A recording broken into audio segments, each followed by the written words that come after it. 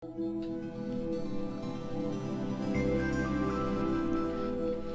is the game line by line. It's a line drawing based puzzle platforming game. Let's begin by going to the main menu. As you can see, there are several options: Start Game, Continue Game, Level Select, and Help. Let's go to Help first. These are the help screens for the game. They show you how to play the game as well as the control scheme for the game. Now let's go to Level Select.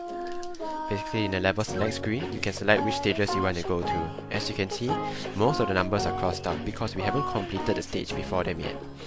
Since we just started the game, only level 1 is accessible, so let's just go to that. The way you play this game is by drawing lines that your character can then interact with. As you can see, I'm now moving around and standing on a blue line. The orb you see here is an ink refill. The refills the ink gauge shown in the top left corner of the screen. When you draw lines, the ink level decreases, and when it is totally empty, you are no longer able to draw lines. When you fall off the stage, your character dies and the level is reset. So now let's just complete this level. Here we have the level complete screen, which shows the score for the stage, as well as a new high score medal, which only appears when you get a new high score. There are several options: continue, try again, and main menu. So let's just try again to see what other scores we can get. Notice here I'm using a lot more ink, and my score is correspondingly lower. And here I'm using less ink, and my score is higher. And I get a new high score medal. That's because the score is dependent on how much ink you use, as well as how many ink balls you get. The control scheme for this game is using up, down, left, right to control the game, and pressing R to restart.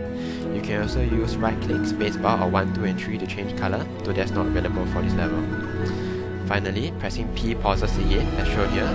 There are several options which you can see, and also the high score for the stage is displayed in the top right corner of the screen. Okay, now I shall enter a cheat code to allow us to skip on to the future levels. So now we skip to the 6th level. You see here that we've gotten a green ink ball and the instruction pops up teaching how to use it. Green ink lines are basically bouncy. You bounce off them. However, you cannot just bounce vertically upwards, but to the right or to the left also. All of this is dependent on the angle of approach as well as the gradient of the lines.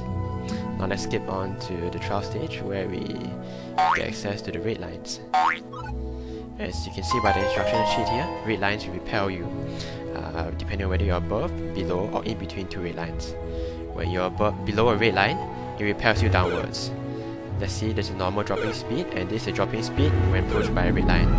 When you're below it, a red line repels you upwards. Sorry, when you're above it, I mean.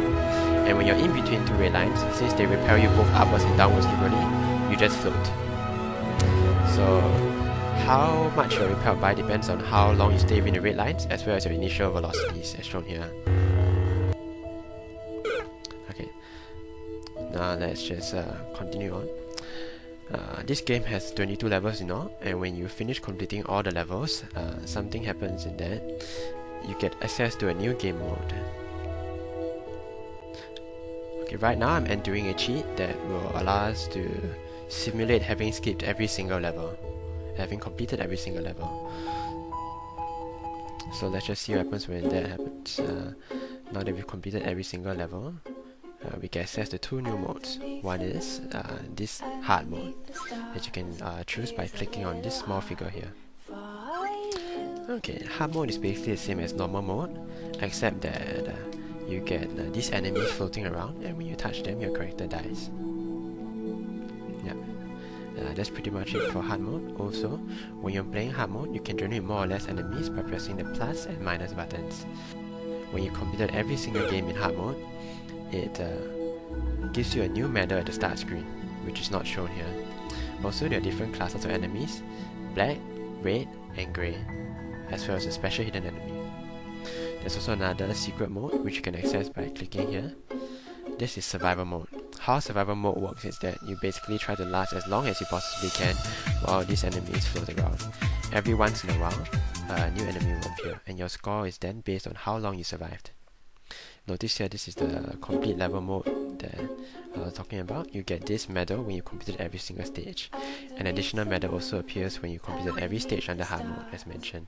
So let's just quickly look at that. This cheat basically simulates completing every single game under hard mode. As you can see by the start screen, now we have two medals. One that represents having completed all levels, and one that represents having completed all levels under hard mode. A number of treats also exist within the game. Some that give you infinite ink, for example, which you'll see here. Some that let you skip back and forward levels, as well as one that gives you this Super Saiyan flying power. And that's pretty much it for this game.